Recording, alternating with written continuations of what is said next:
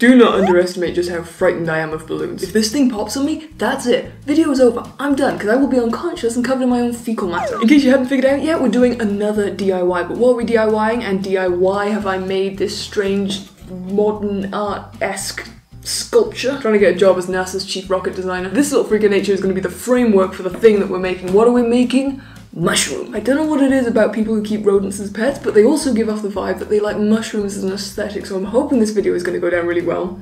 Especially because my sexy moss video kind of flatlined. It wasn't supposed to be a sexy moss video, I swear, that wasn't the plan. That is how it turned out, but it wasn't the plan. Any moss companies want to hit me up for the next advertising campaign, I'm free. All news, Spexy Sphagnum. As long as you don't mind where your profits are coming from, I can find you new customers.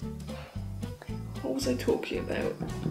I lost my train of thought. I've been distracted by Spexy Sphagnum moss. Oh, mushrooms, that was it. Yes, we're making a mushroom, and this will be the framework of said mushroom. I've not tested this DIY out yet. This is all just in the brain at the moment. You wouldn't have been able to tell. So this is to be the framework for the base of the mushroom, not that gesture, ow. What's the middle bit got? The stalk? The mushrooms? The stem? Mushroom anatomy. Oh, as a detailed picture? Yeah, it's just called a stem. I am going for more of a whimsical, cartoony type mushroom rather than a true to reality mushroom. That's basically my get out of jail free card when this ends up looking nothing like a mushroom. It's just occurred to me how risky of an endeavour that is. There's other things this could end up looking like if it goes wrong. So we have a ring of cardboard, a balloon, and a tomato pot, all taped together. Cling film. Actually, I think you call this plastic wrap in America. The stuff you put over food. Have I just been saying this is a mushroom? We're making a mushroom hamster hide. It occurred to me that I forgot to mention that part. It's hamster related. You know what would be really, really helpful if I could keep my brain on track for 5 minutes? What am I looking for and where is it? I can never feel sorry for people who find me annoying, because they don't have to live with me. I do. Forever. Wait. We can do this, we can do this. What? It is 11 o'clock at night. I probably should stop. Okay. I am so sorry. I'll be quiet now, I promise.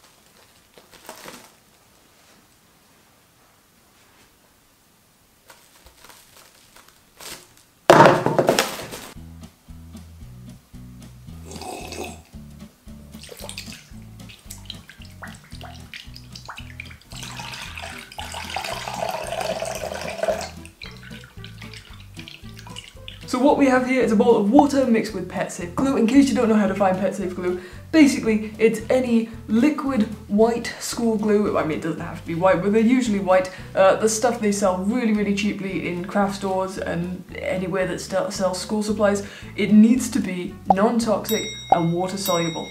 As long as it has those two things in the bottle, you're good to go. It's approximately 1 part glue to 2 parts water, and I've just mixed it until all the glue has dissolved. And this will be the paste for our paper mache. Now, if you are doing paper mache at home for an animal that you know is going to chew on whatever thing it is you're paper macheing, whether you're recreating this or it's another design, I would advise that instead of doing PVA and water, that you do flour and water as your paste instead. There are tons of recipes online for how to make flour paste for paper mache. Just follow any one of those and you'll have basically the same thing. The only real difference between using a PVA mixture and a flour mixture is that the PVA is a little bit stronger. And for the paper part of the paper mache, I just have some regular run-of-the-mill cheap toilet paper that I've pre-torn up into little strips. You can use regular printer paper if you want to, but this is much easier to mold and shape around your model. All you have to do is dip it in the glue, just lie it over your model. You can also apply the paste with a paintbrush if you prefer. The main goal is simply to cover the entire structure except for the very bottom, because we do want to be able to actually take this thing off afterwards and not leave the frame inside. Cover the entire structure with paper mache and make sure you give it plenty of layers so you can't actually see the frame through the paper. Just keep layering it up and layering it up and layering it up. My baby, I'm hesitating. And I don't know why. I don't know where we're going. Don't know if I want to. Even if I told you. Now my heart has changed its mind. Hey, listen. You need to understand. There's nothing wrong with with you. I didn't mean to trick you into things I didn't want to. Never meant to hurt you, never meant to make you cry. No, I don't know if I wanna stay or go. Lately, my love for you has been covered in maybes. I guess it's stuff I'm going through, and maybe I just need to be alone for a while. Lately, my love for you has been covered in 37,000 layers of tissue later, it's done, ready to be dried. Unfortunately, because of the materials I've used to make the mold inside, I can't dry this inside an oven, which means I have to wait for it to air dry. And as you may have noticed, it's October, which is not the best time of year for air drying things.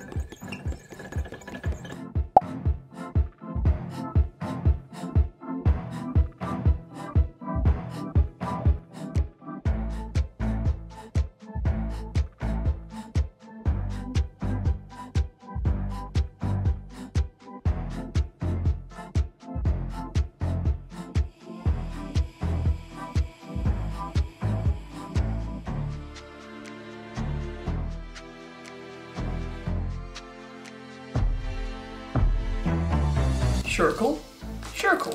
Woo! Duh, duh, duh, duh, duh, duh. We take the tissue, we scrimp the tissue, we stick the tissue. Scrimp, stick.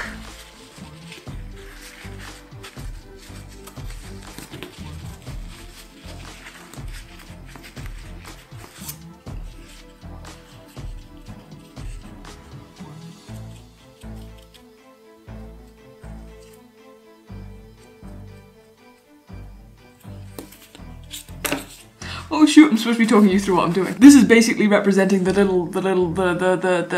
not that gesture, the little gill things on the underside of the mushroom where all the spores are. You know when you run your finger across the underside of a mushroom, it just feels like you're going through a filing cabinet full of paper? So I'm just kind of scrumpling the paper, wrapping it around the other side, and then using a bit of the glue paste to hold it in place. I should add, I'm not pasting this side of the mushroom because otherwise it'll just flatten this out and make it all mold together, and then I will lose the texture. So only putting glue on the back side and a tiny bit on the cardboard to hold everything in place. Ta-da! Mushroom gills, aka the fungi filing cabinet. And we're putting the paper mache away for just a moment, taking the larger of the two rings that it made. Well, it's the same size as the other ring, but the inner, it's got a bigger hole.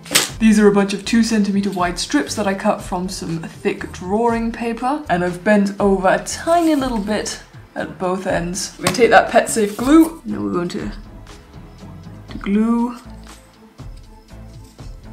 and glue little handle for my hoop, and I'm going to continue to make little handles for my hoop and go all the way around until I've used up all of these little paper strips. Breaking news, I'm an idiot. This part here is supposed to be the domey bit, the mushroom, right? This part, the gills, the frilly bit, that's supposed to go inside. Explain to me how I thought it was going inside when they're the same size. It's not happening. I have fixed it off camera. Don't you worry about it. I made a bigger one, a better one that this can actually fit inside of. It does fit, I've tried it. It fits, see? I'm aware that traditionally mushrooms are not pink. However, I wanted to make a red mushroom. I couldn't find any red tissue. This was the closest thing I had to red. Light red. It's gonna be a pale red mushroom. Taking some artistic liberties. Same deal as last time. We've got our paper, we've got our mache, we're gonna apply it to the dome. When the moon hits the moon like a moon is a moon. That's a moon. I've left information out again, haven't I? Okay, this kind of paper. I'm so sorry. I'm terrible at what I do. In case you're wondering where you get coloured tissue paper from, go to the servingware section of basically any supermarket where they sell the serviettes or napkins, whatever it is you call it in your countries. The stuff they use for wiping your mouth at dinner time. Paper serviettes. They're sold in so many different colours. They are perfectly safe to use for your pets, for doing paper mache for them. And it saves you so much time because you can just paper mache things in the colour you want instead of having to paper mache them in white tissue and then paint them later on. Also, it means you don't have to worry about getting pet safe paint.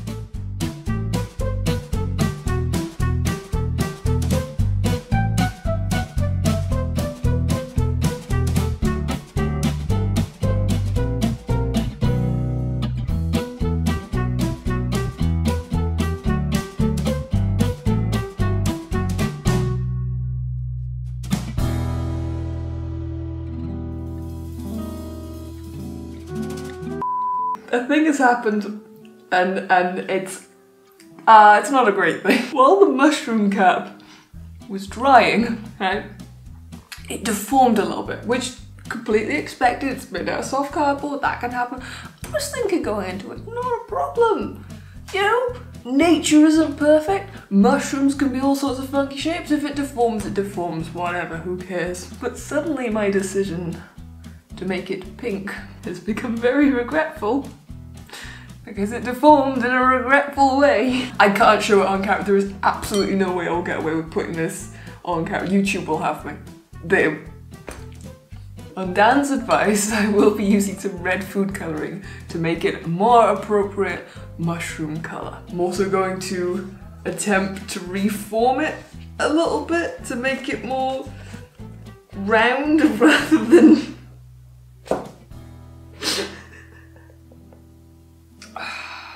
What am I supposed to fucking do with this?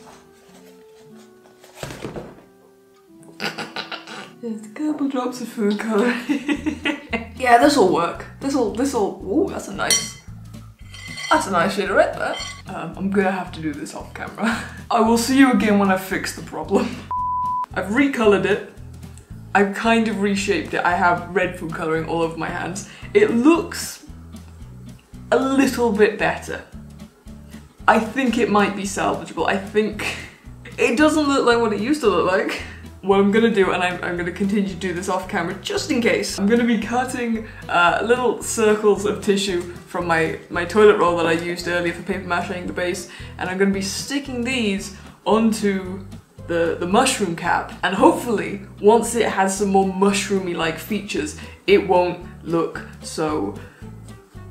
To stick these on, I'm just going to use the same pet safe glue. I'm going to mix a little bit of water into it because it just makes it easier to work with. I'm literally just going to cover this thing. Do wish me luck. It's good news. I think I've saved it. It's a mushroom.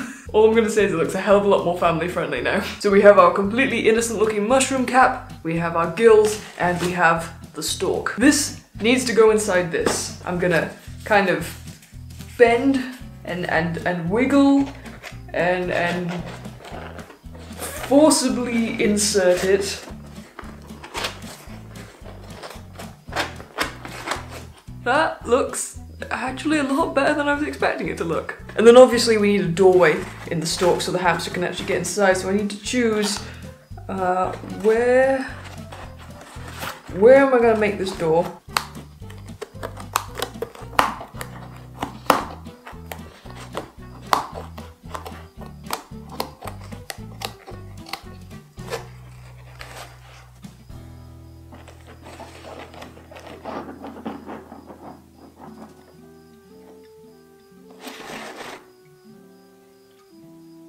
Well, that actually looks kind of good. Wait, what? Hold on. I can't believe I made it look good. I mean, my opinion doesn't really matter here. The only one whose opinion really genuinely matters in deciding whether or not this is a decent build is that of the lemon god. I did try to get some cute footage of Lemonade using this house, but unfortunately, despite staying up until 5 AM 2 nights in a row, and despite seeing her use the house several times, the only footage I actually managed to get was this.